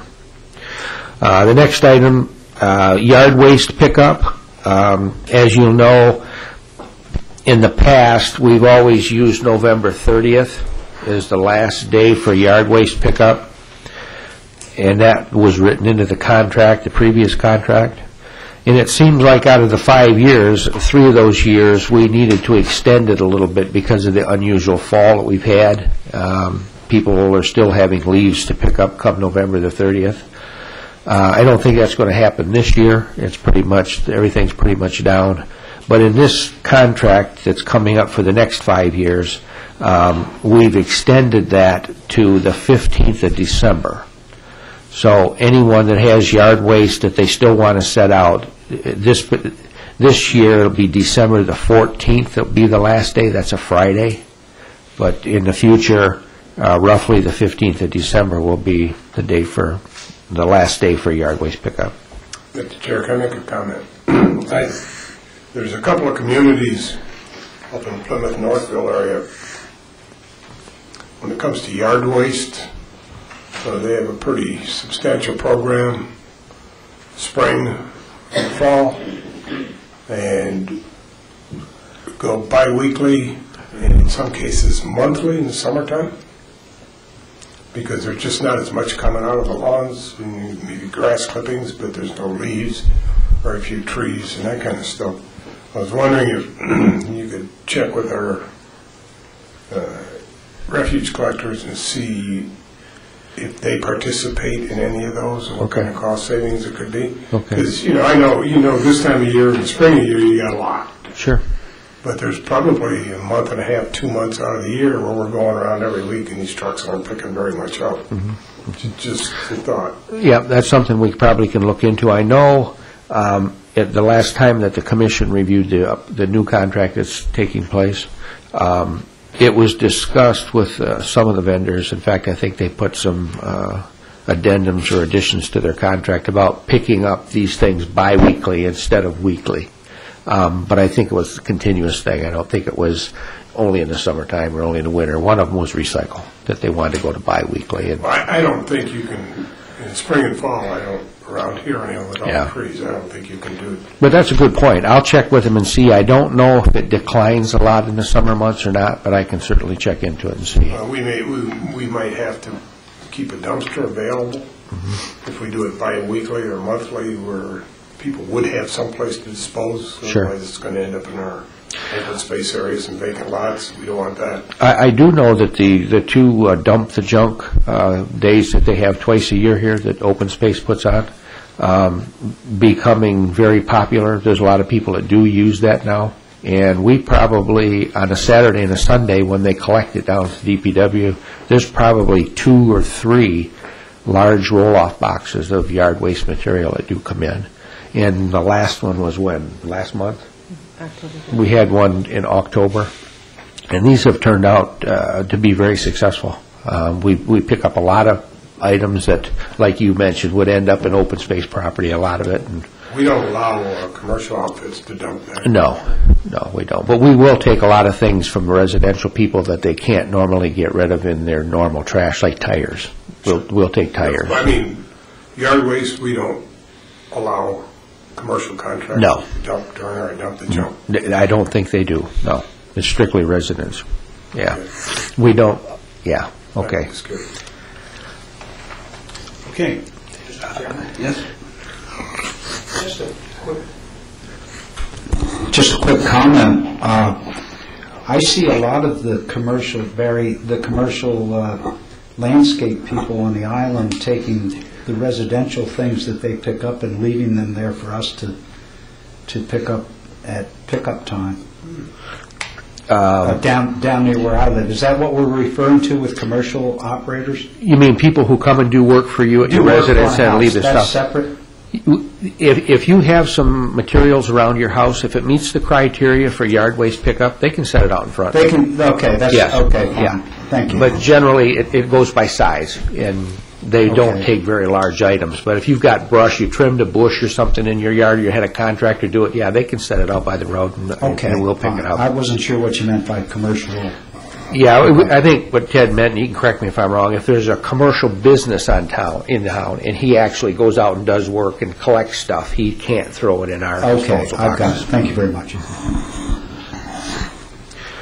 The next is the status update on the drainage project on Wilbur and South Point. We received bids last week on the 8th. The low bid was $34,247. And I think we had about $60,000 in the budget for that project, so we're well under budget. We are still waiting for, we had to have a couple of easements in order to make this project happen, and we had to go to a couple of residents over there to get permission to go through their property with the drain line. There were 2 of them involved. We have received the permission from one, and we sent the documents out to the second one, and we cannot get in touch with them. We haven't heard anything back from them. We've sent emails to them with no response.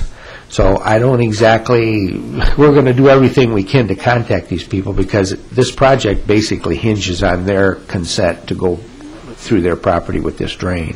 So right now, that's the only thing holding us up from doing this project. Florida?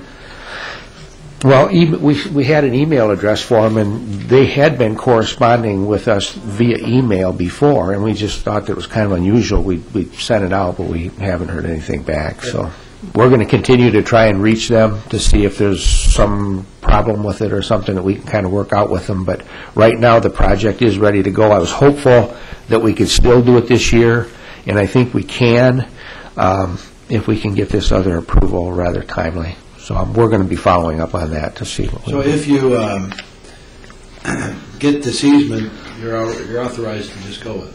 Yes. Well, we got to get board approval. With this low bid, we'd have to take it to the township board for approval. All right. But everything else, the permits are in place. The only thing we're waiting for right now is this easement Bring documentation. that to the board at the next meeting, pending easement. Yeah, we can, do that. pending to get That the way easement. when you get it, Yes. you go. Yeah. That's a great idea. Yeah. In fact, I think I have a Lorinda question. had that on her list. Mr. Van Osborne, or any of, half the commission here. When's the next official board meeting? 27th 27. this month. I think that's what you should do, Barry, is take it to them pending the easement if you don't have it. Okay. Yeah, we can do that. I think it was one of the action items that we were going to have on the board, but we'll Okay. make sure. I thought it was the 26th. 26th, whatever Monday is. Yeah, I think it's the 26th. 26th. 26th? Yeah. The next item? The next item is the status update on the Park Lane Elementary School drain project. I think Lorinda put them out at your desk this evening. Last week, we just received Wayne County approval to move forward with that project, so whatever the commission would like to do with that now, it's entirely up to them. We can put it out for bid, we can wait until closer to next spring to bid it, whatever the commission desires. What I suggest, when I talk to the school board about it, they, of course, would prefer that the drain be built. If we do it next spring, it's going to be a mess. So they ask, in my discussions, I thought it'd be best to wait till after, so I'd like to bid it in the spring. As soon as the snow's gone, we'll talk about it again, but we budget it next year, bid it in the spring. Oh, we can actually bid it in the spring and start construction as soon as school's over at the elementary school. It's just a 2-week job, but no sense interfering with the school. No. So it won't be done for this spring, but it will be done in the future.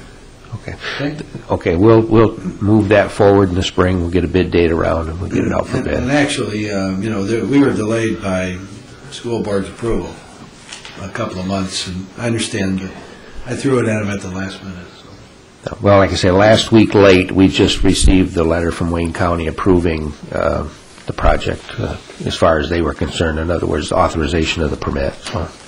Okay. The last item is a status update on the wastewater treatment plant boiler replacement. The boiler's in place. I talked to Joe this evening. The major steam piping is in place, and Joe, it's just the hooking up of the electronics and some of the small piping and stuff that has to be done.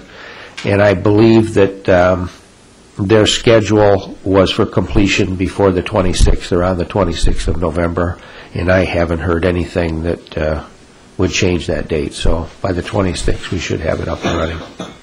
Monroe Plumbing and Heating has been the contractor over there, and I think they've been doing a fine job for us, getting it taken care of and getting the materials timely. Other than that, that's about all I have. On the wastewater plant, I would just comment, Ted, I don't know if you want to say anything, but as a follow-up to some of the discussions we've had, the township treasurer, Ted Mountain, our own Ted, has solicited a proposal from a contractor to look at some of the minor repairs that need to be done. And you have a whole list of those now, Ted? And I do. I guess you're working with Joe Keefe at the plant. Yeah, in fact, I'm going to meet a contractor over there this week and start to move forward on some of the stuff. Our main concern now is heat. That'll be up and running. The incident, did you do anything about the unit on the roof of the RBC building? They're still collecting quotes. Okay. We got that one unit on the RBC building that's not being used. It's kind of deteriorated, so I told Joe to get some proposal, get some quotes. It's a pretty minor job to lift that thing off and put a cap on it. We're not going to replace it at this time. So as soon as we get those numbers, we'll get that thing yanked off the roof. And other than that, everything else is pretty minor. All right, and I would ask that for the December meeting, if there's a list of repairs that you envision that we should be budgeting for next year, that we should bring those forth. And, absolutely. Okay? Absolutely. At the wastewater plant. Discussion items. Are there any discussion items anybody has?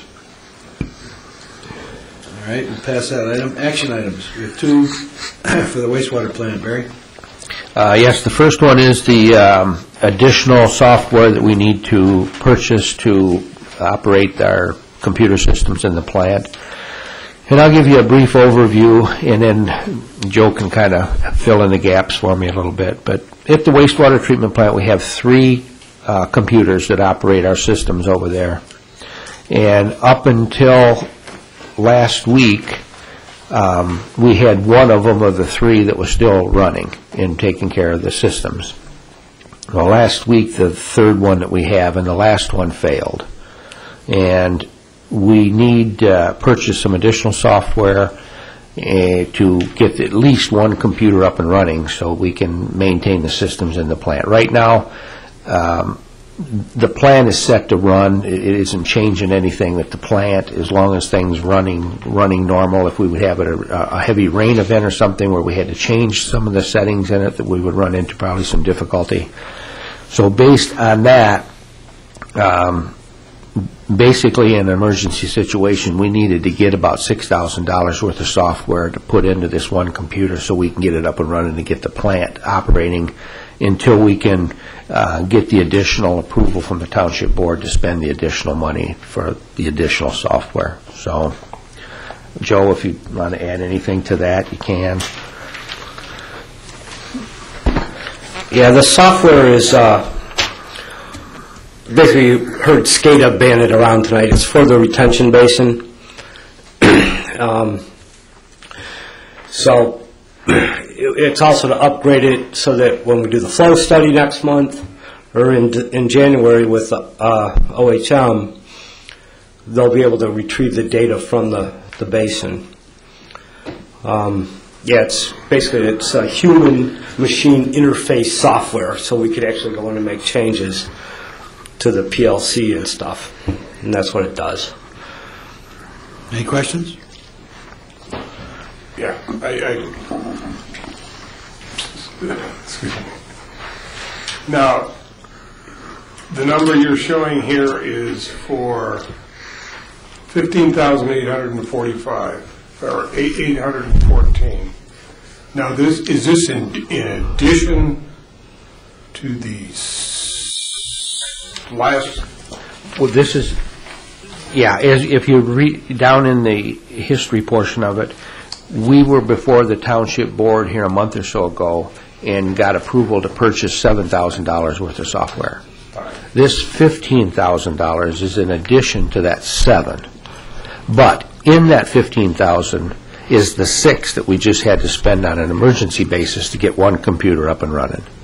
So, in essence, we still need the approval to spend the $15,800 in total, but we're going to be getting the approval for 6 of it after the fact.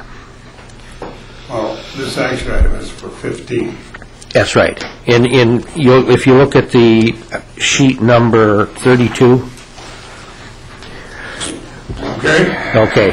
The part that we had to order was C in order to get one computer up and running, and that was the $5,995. We needed to get that one on an emergency basis to get at least one computer up and running, so we did that. We issued a purchase order for that $6,000, and I think it went out the other day. But it was part of the overall 15 that we're requesting from the Township Board as approval. And that 15 will address 2 more computers? Yes, the 15. One more computer? The 15,000 will address the other 2. Am I correct, Joe? I believe so. Yeah.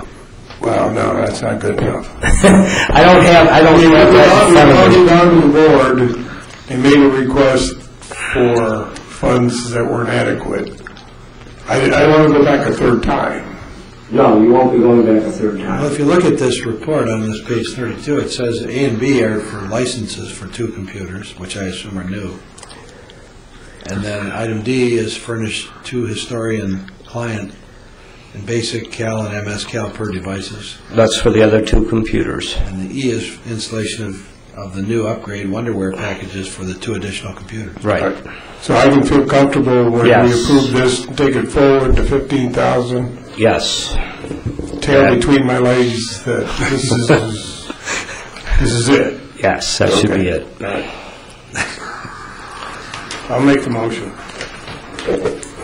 Support. Moved and supported that we recommend the Township Board to purchase Wonderware historian software for the wastewater treatment plant sewage retention basin computer terminal in the amount of $15,814, which includes installation and setup in accordance with the attached proposal. Mr. Chairman, I have one quick question. Sure. Page 33, the 15,000 was dated October 12th. On page 33, it says that the price is good for 30 days. That would be November 12th. I'm sure they'll hold it. Yeah, they have extended it. To go back to Ted's, are we sure Yes. these are going to hold? Yeah. I think we talked to the guy. The price is okay. Yeah. Any further questions? If not, all in favor indicate by saying aye. Aye. Opposed? Motion's passed. Next item, Barry. Next item is also a wastewater treatment plant issue, and it's to motion to recommend to the Township Board to authorize repair of the channel monster located at the wastewater treatment plant. The estimated cost is $14,000, and that basically is a single source item. Joe, if you'd like to give him a little background on the channel monster. Yeah, it's a grinder there's 2 at the plant, and there's an even larger one at the basin, but it's the bigger of the 2 at the plant. They run 24/7 in the sewage, grinding up the big stuff coming in. The teeth wear, the bearings wear. They need to be overhauled about every 5 or 6 years. And this is to take it out and ship it down to them, to the manufacturer, and they basically just overhaul the whole thing and ship it back. And by the way, too, this is a capital improvement on this year's budget. Okay. It's in this budget. Can I have a motion? So moved. Support? Support. Moved and supported that on the recommendation, I'll reread it afterwards, but to replace the channel monster. Any discussion, questions? Everybody's read the report, and on the back side on page 35 is the budget. So if there are no further questions, it's been moved and supported that the channel monster, which is a grinder at the wastewater treatment plant, which has been in service since 2001, is wearing due to continuous operation. It grinds larger stuff or grinds larger materials found in the sewage. And the item is listed in the 5-year capital improvement plan. If there are no further questions, all in favor indicate by saying aye. Aye. Opposed? You can purchase the grinder monster. Mr. Chairman? Yes.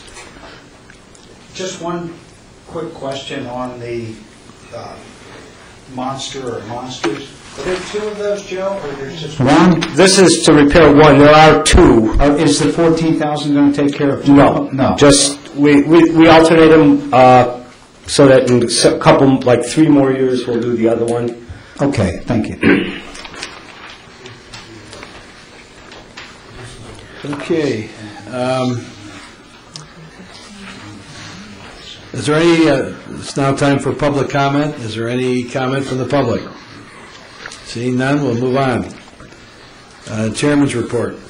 There's a couple items in the packet, real quickly. One is the roster. And I know that this evening Les, I think, gave some additional material information to Lorinda to update the roster, and it'll be mailed out. If anybody sees anything that's incorrect or would like to submit more information, such as a cell number, that would be good. So you all have an updated roster, and it's always good if we can have a cell number so that if we have to make a change or have an emergency, we can get a hold of you. I noticed, Jim, yours is not listed, so if you want it, don't give it now. I won't. Another thing as we go forward, we need to update the committee assignments. So next week, or next month, we should talk about committee assignments as well. Have that on the agenda, and our committee makeup. Sure. So we should do that. Mr. Chair, could we get a copy of the standing committees to all the board members by email, and that way we can say what we're interested in? Yeah. Yeah, I was looking at this list. The only ones I see here are water and sewer, capital improvements, roads and bike paths, and refuse. Yeah. Are there other committees? That's about it. That's about what we have. And of course, refuse, right at this point, we just went through Right. that and renewed our contract. So for the next 5 years, unless we come up with a new committee, we have capital improvements, roads and bike paths, water and sewer. Well, you can take bike paths off of there now, too. And we can take bike paths off there, yeah. All right, well, the committee system was used to really get into specific studies when we had an issue that would take too much time for the whole commission. All right, the next item is, in your packet is a copy of the letter I sent to Ron Agasinski, the new Director of Engineering, about our resolution involving East River Road and the request for improvements this next summer in 2013 along East River Road at the intersections of Church, Island Boulevard, and Stout Avenue. So you have my letter. I will tell you that yesterday I placed a call. I haven't heard anything from the county. This went out some weeks ago. And I haven't heard anything from the county, so I tried to reach Mr. Agasinski and picked the wrong day because it was Veterans Day. But I expect to talk with him this week and left him a message saying I'd like to meet. So I'm going to try, if you remember, our resolution asked for some commitment from them by December 1. And for whatever that means, we're going to try to meet with him before then. Okay? He's the new county highway engineer. We also have in our packet a letter from Joe Keefe regarding their contract and required adjustment in their contract, and that's in there for your information. I don't have any further comment on that. And an article from DWSD about the 9th CSO, Combined Sewer Overflow Treatment Facility, which is put into operation. And then Barry included a book, a pamphlet from the Michigan Water Environmental Association regarding wastewater management. It's kind of interesting. Yeah, that was actually given to me by Joe. You put that. All right, by Joe. Thank you, Joe. So at your leisure, you can call Joe and ask him any questions. Might be in there. All right, I have an issue that I wanted to bring up. We have a subcommittee that talked about roads, and Frank Kent, as you know, was on that. We never did get together, but one concern I have is what are we going to do about LaSalle? And maybe we want to have a meeting with the residents of LaSalle. Maybe we want to wait till spring. should pass those down.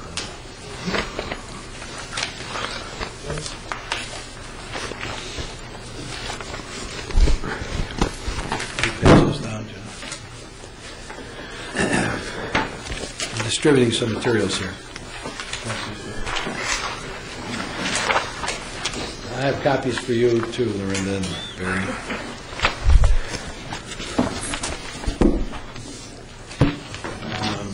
And then, Ted, I'm going to hand you 2 extra copies for.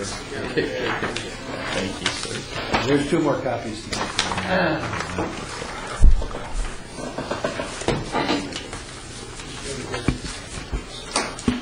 Could you pass those down? All right, what I just distributed to you, and this is new, I guess, this is new for you, Phil, I think, and for Les. I know Les knows where the South Court is. Do you know where the South Court is? I was here when this was discussed. Oh, were you? Okay. Yes. All right, well, the history is that we've talked about it over the years, and it's in very bad condition, as we all know. And so we put money, we said we would agree to, as we talked about our capital this year, we picked a figure of $45,000 and said we were going to set it aside to put towards LaSalle. It's a small cul-de-sac that has 9 homes on it and 1 vacant lot, and it's a dead end. It's a concrete road. And I attempted this summer to get a meeting set up with the residents to start some discussion about how we might move forward. And short history, it just that didn't take place.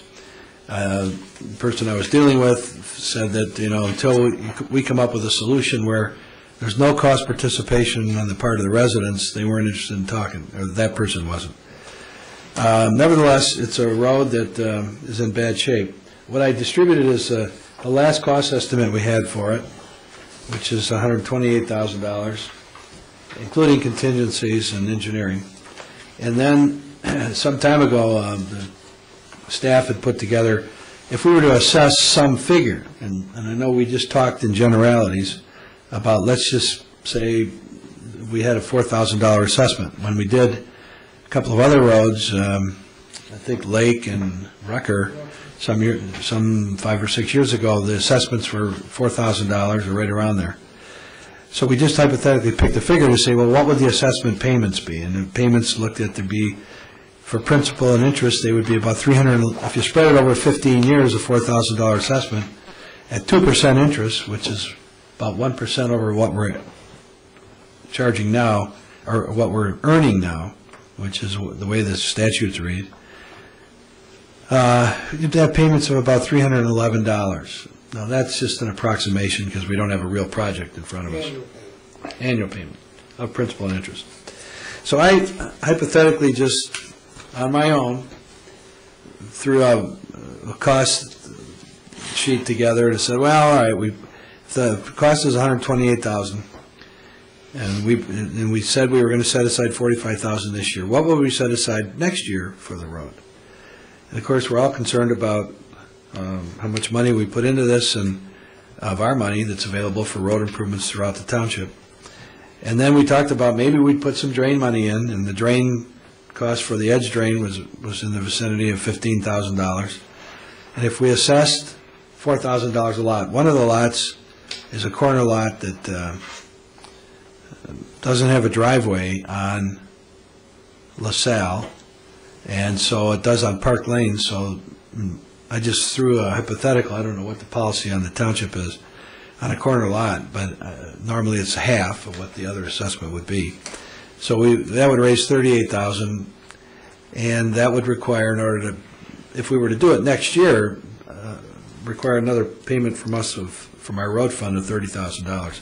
So in total, we would have $75,000 into it, residents 40, and 15 from the drain fund. Under this scenario, okay? My purpose in throwing this out is, I don't know of a better suggestion on it, but here we are in November, should we try to meet with the residents of LaSalle, property owners, before the year ends, or wait till spring, or does this scenario, how do you feel about this scenario? Mr. Yep. Go ahead, Wally. The conversation's been had before on this, and we had one gentleman alleging to represent the community of 9 people. Is that gentleman still in that position, or have you got any Well, I don't know. indication of anything different? I have no indication there's any difference, but I guess the question is, do we let that person, well, he's just one person. As far as I know, should we move forward with something in spite of him? That's my question. That's one of the worst subdivision roads in the township. And I'd like to see some forward direction on it personally. I would suggest sending everybody on that road a letter and inviting them to a meeting. And let's see what reaction we get. Is that? That's what I'm asking. I guess I agree. That's how I feel we should do something, so that we're not accused of doing nothing. We're now in a situation where we're doing nothing. Right. And we're offering an alternative that's different than the alternative that one gentleman requested. It's time to kick it off at dead center. Let's get a meeting together with all 9 property owners. Let them pick the date and the time. Give them an opportunity to discuss amongst themselves, and tell them we're not interested in having one person represent 9. We're interested in having 9 people represent 9. We'd like to hear everybody individually. And whatever position they galvanize themselves into at that point, that's the situation we're going to deal with. We've got 9 of them come in and say, no, we're not paying anything. Then we have a decision to make. If 7 of them came in and said, we're tired of this road, we'd like to pay $300 a year and get a good road out of it, would make our property values go up by $20,000, then we would have a consensus, a different consensus than what we have right now. We're dead in the water right now. Let's go for a meeting. Other comments? Yeah, I would echo what Wally's saying. I think we need to talk to them. Before we go too far into this, I think we need to find out how interested they really are. We know they want another road. We know they want it fixed, but how much how interested are they in working with us? It is not our job or our requirement to fix that road. It's a Wayne County road. We know Wayne County isn't going to do it, and we're willing to help them, but we haven't really seen any real interest from them other than the one meeting here where about, I think, 6 or 7 of the people, and there is 10, not 9. There's an owner of a vacant lot there, so he's in the mix too. But we need to gauge their interest before we start. Before we start promising any money or any more money to this, we need to see what they're willing to do. And the only way we're going to do that is if we get the meeting and get it as soon as possible, so we have the time to budget it correctly. And I would say that gentleman that sent you the letter speaks for one person himself. Yeah, so would you be willing to schedule it before our next meeting, say at 6:30? That'd be before our fine next with me. commission meeting? Just invite them into an information meeting? Mm-hmm. How does that sound, everybody? Sounds fine. Is that okay? Mr. Chairman, Yeah. I went over and looked at that road also, and it is in deplorable shape from all the salt that's been dumped on it. Canal Drive used to be the same way like that. And the county came in and they put 2 inches of asphalt on top of that cement road. They fixed all the cracks and the bad spots, and then they put a 2-inch cap on that road. If you look at Canal Drive, you'll see it's asphalt. But underneath that 2 inches of asphalt is a concrete road. I mean, that's a simple fix, and I don't know what it would cost. But you could go to the county and say, look, you put a cap on that road. That's a good suggestion. I mean, that's an alternative we could throw out. I guess I'd like to get a cost estimate for that, because what you're going to end up with is asphalt Now, there's a risk that, it will reflect through the problems that they have there, and we don't know how that'll work. The county, we've asked the county if they would help with this project, and they've said, they're out of money now. When they did Canal Drive, they participated in local roads, but they're not doing any neighborhood road improvements now. They'll do patching, they'll patch potholes, but they won't do any paving. So I just feel like we've been doing nothing on it, and we should move forward with something on it. So if everybody's okay, we'll schedule it for 6:30. We'll invite them into an information meeting, and I'll prepare something to mail out with an invite. Sounds good. Okay? Okay, that's my report. That's all I have. We'll go around the table. We'll start with Les.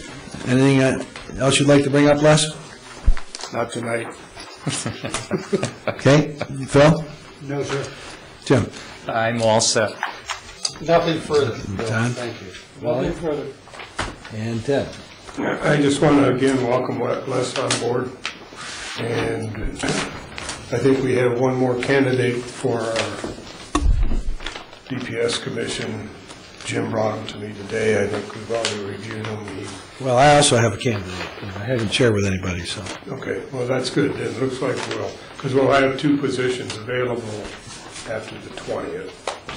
So for our next meeting, we'll have 2 positions open on this commission. So, and I guess the last thing, there's been a lot of news about the Detroit water system and the turmoil and how they're going to save all the money and lay off all the people or whatever they're going to do.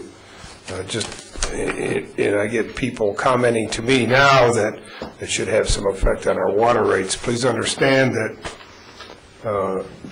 the entire labor force of the Detroit water system only constitutes about 11% of their whole budget. So I think she's going in the right direction to try to save money, but the impact of the Detroit water system will be in their debt, and that's $8 billion, and I don't know that we'll see that in our lifetime. I know I won't see it in my lifetime. Ted, what you just said, did you say that of the total DWSD budget, only 8% or 11% 11% is salaries and wages? Labor.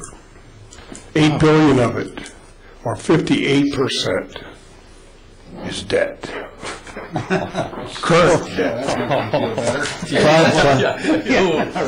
Plus, we know there's a need for a lot of capital improvement. They're afraid to estimate. The last numbers that I heard them speak about was what, $12 to $15 billion in infrastructure upgrades, billion, on top of the 8 they already have. So I don't look for any improvement from the Detroit water side. There could be another factor. Yeah. Appreciating everything you said. Yeah. Federal bankruptcy judges deal with debt regularly, and they have with Chrysler and they have with General Motors. Those 2 entities have a few more people than the city of Detroit, but that type of situation looms as a reality. We don't know if it's going to happen or not.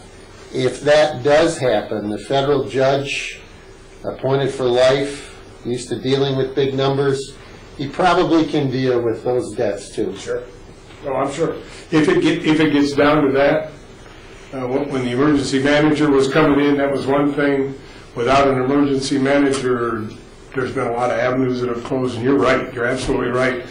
As scary as it sounds, there'd be a lot of people hurt, but that's very possible. Very possible. Yeah. All right, well, before we close, I just want to thank all of those members of the commission that have been elected to the Township Board for your service, not knowing who will be back or when that will occur, but thank you all for your advice, counsel, and service to Ted and Wally and Jim. I trust one of you at least will be back, so we'll go from there. So thank you. And this commission puts out junior politicians. Yeah, right. All right, well, listen, if there's nothing else to bring up, we'll adjourn the meeting. Happy Thanksgiving, everyone. Happy Thanksgiving. Meeting's adjourned.